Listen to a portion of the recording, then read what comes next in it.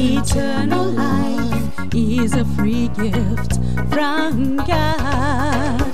Jesus died for you at Calvary. He is the way, the truth, the life, the door. If you believe in Him, you shall be saved, 'cause God's free gift to you is eternal life through Jesus Christ the Lord.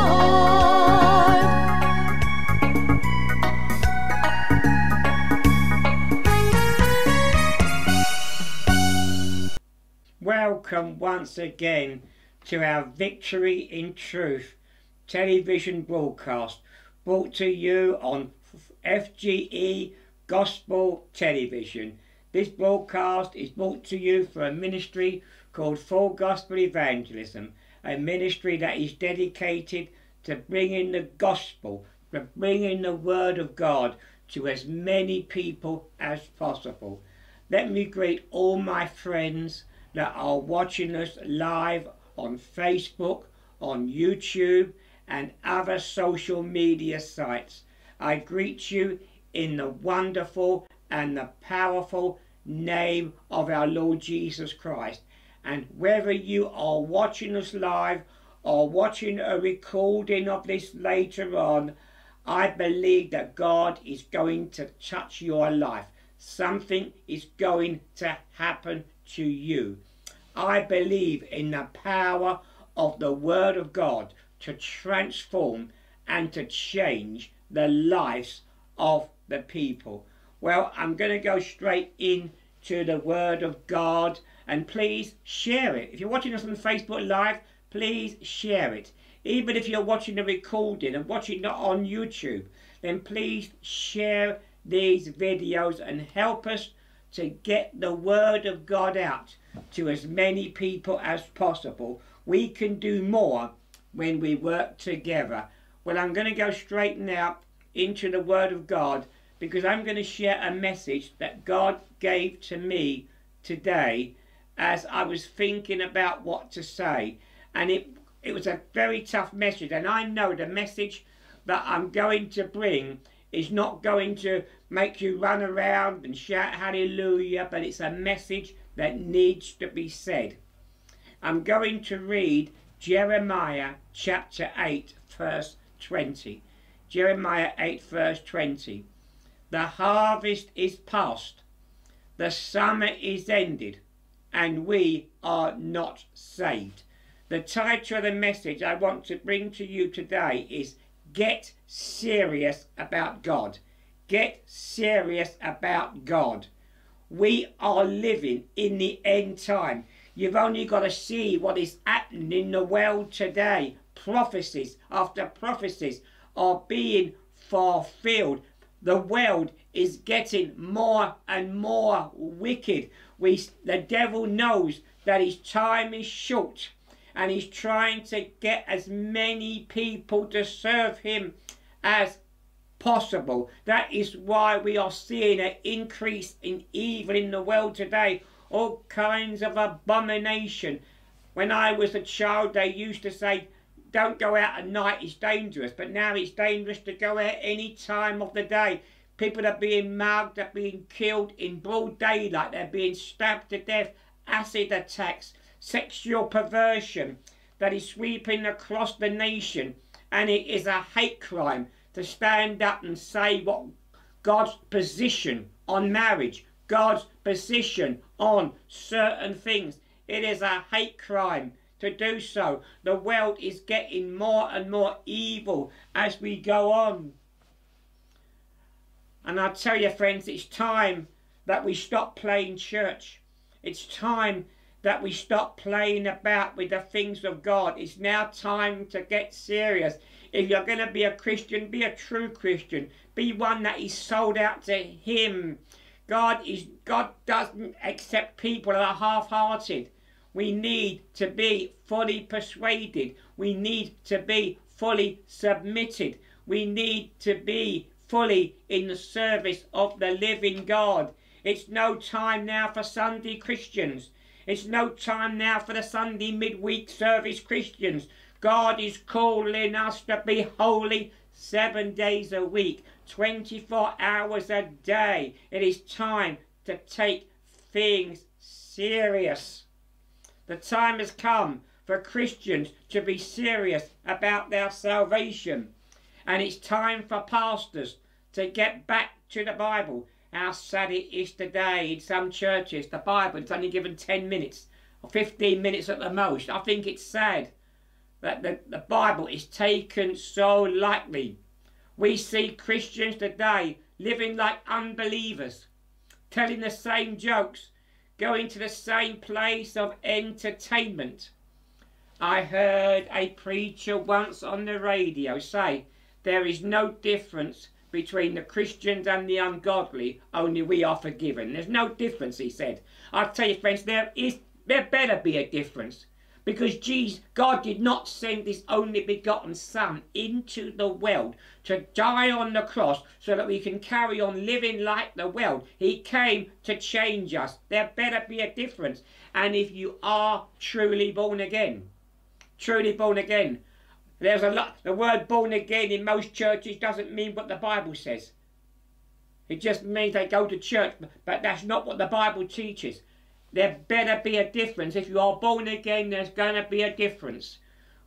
The places you used to go, that you go there no more. The things you used to do, you do them no more. The way you used to dress, you don't dress that way no more. Everything that you do when you become a Christian is to the honour and the glory of the living God. 2 Corinthians 5:17, it says, and if any man be in Christ, he is a new creature. Old things are passed away. Behold, all things become new. Things change when you become a Christian. If there's no change in your life, you didn't meet Jesus. Believe me, if you're telling those same churchy jokes and you don't feel bad about it, you never met Jesus. You might have met religion. You might have met a church, but you never met Jesus. Because when you meet Jesus and you experience the new birth, there's going to be a change in your life. There's going to be a change in your conversation. There's going to be a change in the way that you live. In Acts 14:13, referring to the religious people, the Pharisees, it says, now when they saw the boldness of Peter and John and perceived that they were unlearned and ignorant men, they marvelled and took knowledge of them, that they had been to Jesus. Do people, when you go to a workplace, do they know you're a Christian? The only way you know some people are Christians is because they tell you they're a Christian. I remember years ago, we'd only just got married and we were living in Paddington, and I had one of these neighbours, man, he used to use the F word, the B word. He was smoking. He was the mouth loudest profane person you've ever met. And one day he said to me, you're a Christian? So I said, yes. He said, so am I. So am I. I said, you are? He said, well, don't look so surprised because I'm a Christian. Well, if he didn't tell me he was a Christian, I would never have known. Because nothing in the way that he lived, nothing in the way that he talked, nothing in the way that he acted ever told me that he was a Christian. And he wasn't. He wasn't. Because the Bible says, by your fruits you will know them. And if your fruit is bad, it's the tree is bad. Because a good tree bringeth forth good fruit. You can't live like the devil and tell me you're a Christian. I don't care if you've been baptized. I don't care what the name of your church is. If you're not living for the Lord, you are not a Christian. If an animal comes in on 4 legs going woof, woof, woof, woof, woof, don't tell me it's a duck. If it's walking on all 4 and it looks like a dog and it makes a noise like a dog, I'm going to call it a dog. And you might tell me what church you go to, but I tell you, friends, if you're not living right, if you're not talking right, if you're not acting right, then I ain't going to call you a Christian. You might be religious. You may be Baptist, Methodist, Pentecostal, Lutheran. You might have your name on the church roll. But I tell you, your name is not written in the Lamb's Book of Life, because when you are saved, there's going to be a difference. And I know this kind of preaching is not popular, but it's this kind of preaching that's going to get you to heaven. Because without holiness, no man should see God. Jesus did. If we could live the way that we live and still be saved, there would have been no need for Jesus to come to die on the cross and bear our sins. He came to change us. And if you are a Christian, you're going to be changed, and there better be a change. And if you are a Christian and you're playing about with your Christianity, I warn you, friends, it's time to repent. It's time to get serious about the things of God. And as I'm talking to you, I'm talking to me as well. We're talking to all of us. We all need to get serious about the things of God. I remember in 1974, when I first became a Christian, I was saved in the Healing Church of God in Christ, Forest Gate. The church is still there in Field Road. And if you're in Forest Gate, go along to that church. It's called the Healing Church of God in Christ, Field Road, Forest Gate, E7. And I was saved in that church in 1974. But I tell you, in those days, friends, it was a West Indian Pentecostal church, as it was called in those days. And I tell you, friends, when you got saved in those church, you were expected to live like a Christian, walk like a Christian. They had strict standards. You were expected to be holy. But I tell you, friends, we need to be holy. There are some churches that have got good standards. But good standards does not mean you're living holy. Oh, you can have a nice hat on your head. You can have no lipstick, no earrings, and you can look the part. But it doesn't make you a Christian. The clothes don't make the Christian. You can have standards without being a Christian. But you cannot be holy without having standards. Standards do not make holiness. But if you're living holy, you will have standards. You will walk right, you will talk right, you will live right, and you will act right, and people will know that you belong to Jesus Christ. Oh, friends, some people say it's okay to carry on drinking and cursing. I tell you, friends, it's not okay. That kind of lifestyle will lead you to hell. And any Christian and any pastor that tells you, oh, it's okay to live like the world, it's okay to go and get drunk, it's okay to smoke, it's okay to practice sexual perversion, you can still get to heaven. No, you cannot. And I need to make it as clear as I can today. I'm not gonna criticize anybody or condemn anybody, but I tell you, friends, when I read my Bible, I can only find one kind of marriage in the Bible, and that is between a man and a woman. That is the only kind of marriage that I find that is acceptable to God. Oh yes, there are other marriages that are acceptable by society. There may be other marriages that are acceptable in the country that they live in, but they are unacceptable to God. A lifestyle that is contrary to the Word of God may very well be popular in society, but we are called to be different. We are called to be a peculiar people. We are called to let our light so shine before men that they may see our good works and glorify our Father which is in heaven. So I'm talking about, friends, it's time to be serious about the things of God in the world today. And I've seen it all over, in Africa, in America, in the United Kingdom. It's happening around the world. We have got churches that don't have Jesus. Oh, they call upon the name of Jesus. They may sing songs, but Jesus is not in there. And you find such a church in the book of Revelation where Jesus was not in the church. And it's found in Revelation chapter 3, verses 14 to 20. Let me read it. If you've got a Bible, look it up. Revelation chapter 3, 14. If you haven't got a Bible with you, make a note and look it up afterwards. This is talking about a church. And it says, unto the angel of the church of Laodiceans write these things, saith the Amen, the faithful and true witness, the beginning of creation of God. I know thy works, that thou art neither cold nor hot. I would that thou wert cold or hot. So then, because thou art lukewarm, and neither cold nor hot, I will spew thee out of thy mouth. that today is that was the last of the 7 churches in Revelation. The final church on earth will be a lukewarm church. There'll be 2 churches. There'll be one that's on fire and the lukewarm church. They don't stand for anything. They don't stand for anything. They tell us, oh, we got to have a relaxing service. So when the sinners come into the church, they should feel comfortable.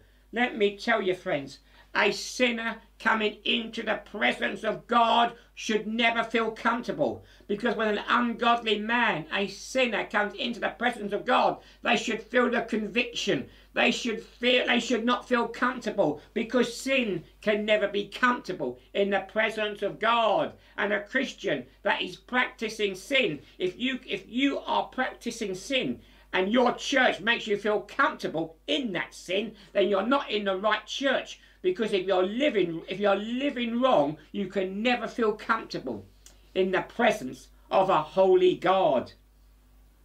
Verse 17, because thou sayest, I am rich, and increased with goods, and have need of nothing. You know, the last church is going to be a prosperity church.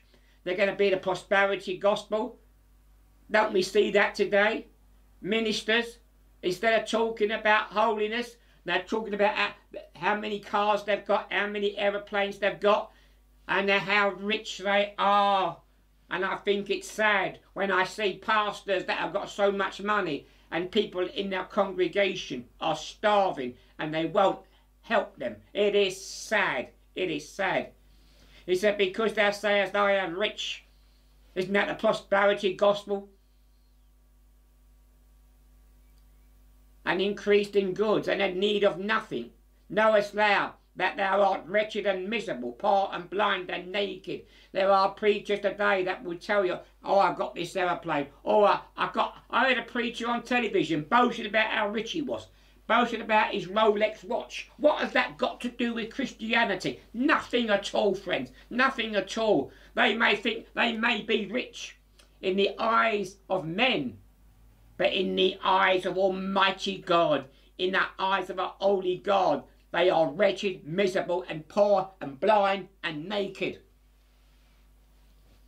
You can be naked having rich clothes. You can have the most expensive clothes in the world and still be naked before God. Didn't Adam and Eve cover themselves with fig leaves? And they still had on the fig leaves, but they said we were naked. When God came, they were naked. Their fig leaf covering was no covering. And you get these people wearing £2,000, £3,000 suits, bragging about how much they've got, staying in the most expensive hotels in the world, coming onto the platform with more bodyguards than the President of the United States. It is an abomination. We need to get away from Hollywood style evangelism. And he said, I have counselled thee to buy gold tried with fire, that thou mayest be rich, and white raiment, that thou mayest be clothed, and that the shame of thy nakedness do not appear, and anoint thine eyes with salves, that thou mayest see us. Oh, I pray God that God will open the eyes of his people, that they will see the sin in their life and the sin that is all around them, and do something. And look what Jesus said, as many as I love, I rebuke and chasten. Be zealous, therefore, and repent. Now notice, look at the verse 20. Behold, I stand at the door and knock. If any man hear my voice and open the door, I will come to him and will sup with him and he with me. You know, preachers often preach that verse wrong. They often say, well, that's Jesus knocking at the door of the sinner, wanting to come in, asking to... Wait you open the door so he can come in and save you. That's not what he's talking about. When Jesus said, behold, I stand at the door and knock, he was not talking about the sinner. He was talking about the church that was meeting together, singing songs, shouting praises. But Jesus was not in the midst of their service. And I tell you, friend, Jesus is not in the midst of many of our charismatic churches and many of our traditional churches today. He's not in the midst of it.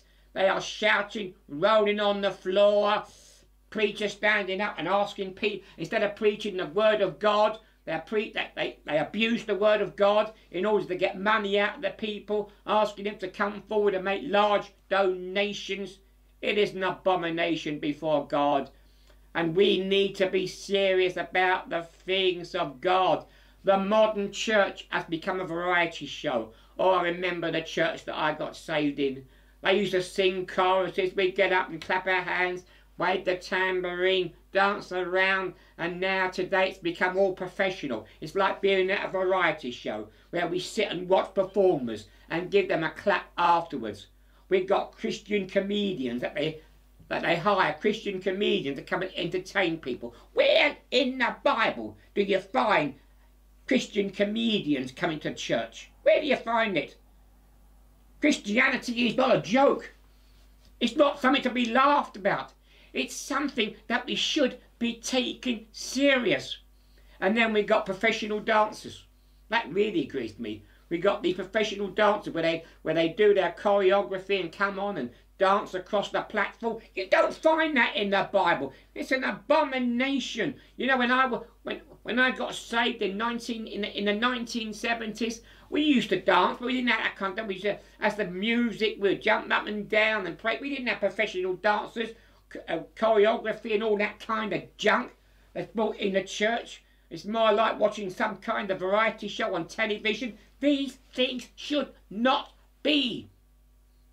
And if you're in a church like that, you're not in a church. If you go to a place like that on Sunday where they got these things, you're not in a church. You're in a nightclub. You're in a variety show. And you need to get out of it. Someone's got to say it. We got worldly music dressed up as Christianity, which is nothing more than wolves in sheep's clothing. We've even got churches that have got disco-type lighting, where they flash it around and turn it down and in darkness. Why? Because men love darkness, because their deeds are evil. That was not in the Bible. It's an abomination. I tell you, friends, there are some churches that have made the church so much like the world you can't tell the difference. What do? They bring people out of the world and bring them into a worldly church, and they take them up from being lost in the world, and now they're lost in the church. So they take them out of the world, bring them into the church and entertain them to keep them there. And there's no mention of sin. There's no mention of the word of God. In fact, the word of God is often left out. Some churches only have about 10 minutes of preaching, if you can call it preaching. It is sad. We need to get back to the word of God and get rid of them. Oh, I've seen some really weird things come into the church today that some people need to speak out against it.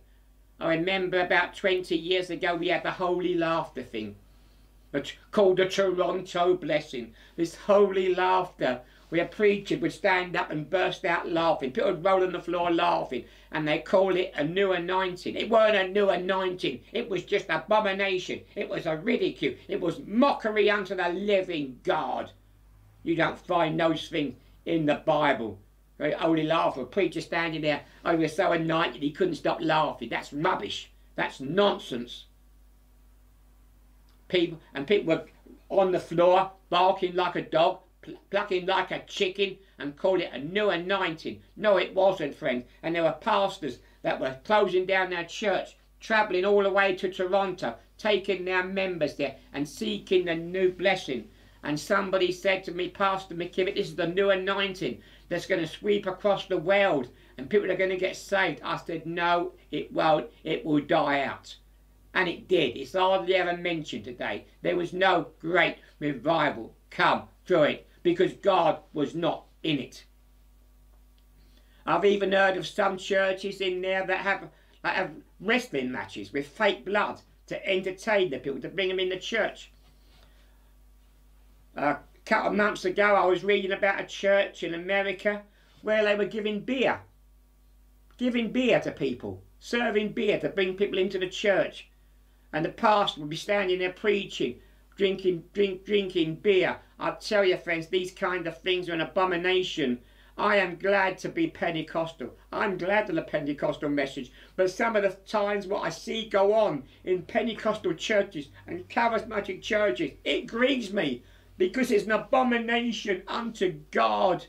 And we need to get back to the Word of God. We need to get back to preaching. The prosperity message just replaced holiness. Instead of people pursuing holiness, now they are pursuing get-rich schemes and making money, and preachers have got the biggest, some of these preachers are the biggest scammers going. They will tell you, oh, you want to get rich, you've got to plant that $1,000 seed faith. You've got to plant that $1,000 seed faith.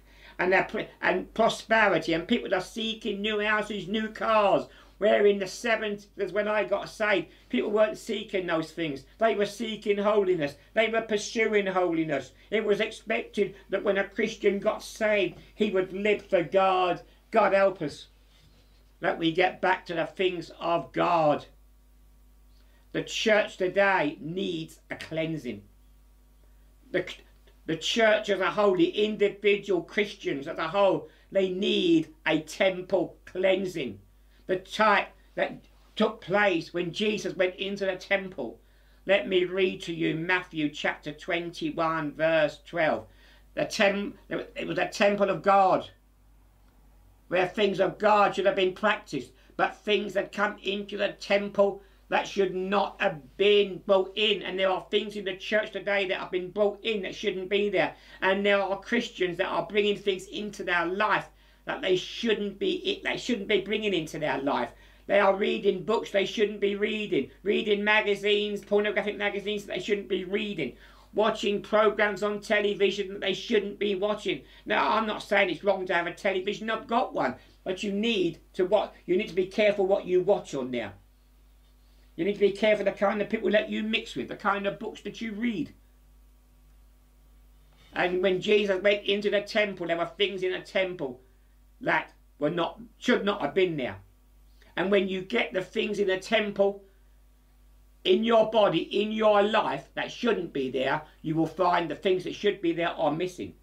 Because if there's sin in your life, God is not in your life. You need to change. You need to get rid of the things in your life. We need to cleanse ourselves from the filthiness of the flesh and cleanse the temple. When Jesus went into the temple, at that time, nobody was going to the temple to be healed.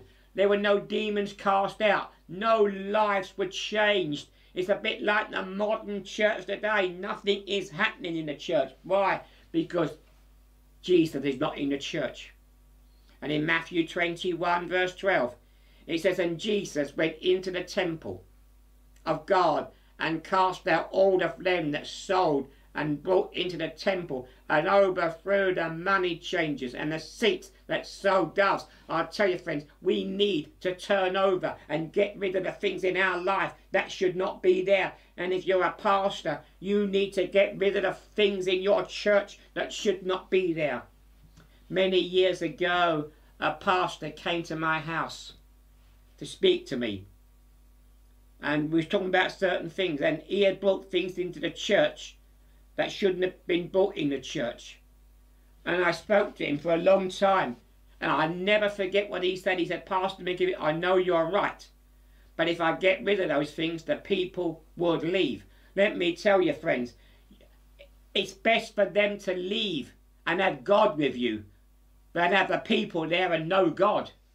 We need to be bold.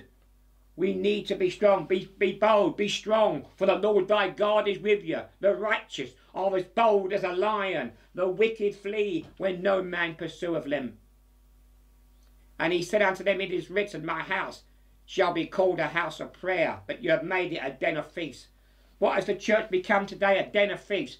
Preachers standing up there, preaching and using pulpit psychology and emotions to try to get you to take the money out of your purse and put it in their wallet. They stand up there and they brag about their Rolex watches and how rich they are, and they've still got the audacity to ask you for an offering, telling you, the biggest scam going, telling you that if you give to them, you're going to get rich. That is a scam. Don't fall for it no longer. Yes, you should pay your tithes. Yes, you should support the work of God. Yes. But I tell you, friend, don't seek prosperity, seek holiness, seek righteousness, seek the kingdom of God. And then all the other things that you need will come your way. Jesus said, seek ye first the kingdom of God and his righteousness, and all these things shall be added unto you. And you know what happened? Before Jesus cleansed the temple, there were nobody getting healed, nobody getting saved. But when Jesus got rid of the things in the temple that should not have been in the temple, something happened. Something happened. What happened? And it's found in Matthew 21:14. Matthew 21:14, it says, and the blind and the lame came to him in the temple, and he healed them. When the temple was cleansed, when they got serious about the things of God, when the things that shouldn't have been there were removed, then the healing power of God was released. God is holy and he dwells in holiness. You're not going to have God in your life if you're walking in sin and walking in ungodliness and spending more time lusting after everything you shouldn't be lusting after and doing things you shouldn't be doing. God is a holy God, and God dwells where there is holiness. A holy life is better than 1,000 shouts. Oh yes, friends, we got people that go into a sermon, go into a church, they hear a message, they will say, preach it brother, amen it. They will preach it and say amen it. They will pray for the sick and shout, in the name of Jesus, in the name of Jesus, in the name of Jesus. They'll shout the blood of Jesus, the blood of Jesus, the blood of Jesus. They'll shout fire, fire, fire. But I tell you, friends, they are no substitute for a holy life. When you're living holy, when you're living righteous, something will happen. You don't need all those things. Peter and John were living holy. They were living righteous. And when they went into the temple and they met the man at the gate, he said, silver and gold have I none, but such as I have, in the name of Jesus, rise up and walk. He didn't start running around shouting the blood of Jesus. He didn't start shouting fire. He didn't do all those things. You know why? He was living holy. And he had God in him. Because when you're living holy, the holy God is living in you. And he was able to say, such as I have. He had it because he was living holy. And when you get rid of the things that shouldn't be there, God comes into your life. That's why I say a holy life is better than 1,000 shouts. Friends, it's really time that you and I, me as well, I'll include myself, that we need to get serious about the things of God. You can be praying for your healing. You can be praying for your health. You can be praying for a job. But the Bible says if we harbour iniquity in our hearts, the Lord will not hear us. The time is short. Jesus could come at any moment. So many prophecies have been fulfilled. Evil is all over the world. There's coming a time when Jesus will come. We need to prepare for heaven. We need to take the things of God seriously. There's a telephone number that you can call us on. It's there, 07778690931. We'd love to pray for you and help you in your Christian life. Please share this message because it's important that we get this message out to as many people as possible. It's time to be serious about the things of God. Well, we've come to the end of this broadcast, and I hope it's challenged you. I hope it's blessed you. And I look forward to seeing you again, and until we meet again, this is Pastor David McKivitt saying unto you that no matter what the problem may be, Jesus is the answer. I love you, but my Jesus, he loves you more. God bless you. Till we meet again. Eternal life is a free gift from God. Jesus died for you at Calvary. He is the way, the truth, the life, the door. If you believe in him, you shall be saved, 'cause God's free gift to you is eternal life through Jesus Christ the Lord.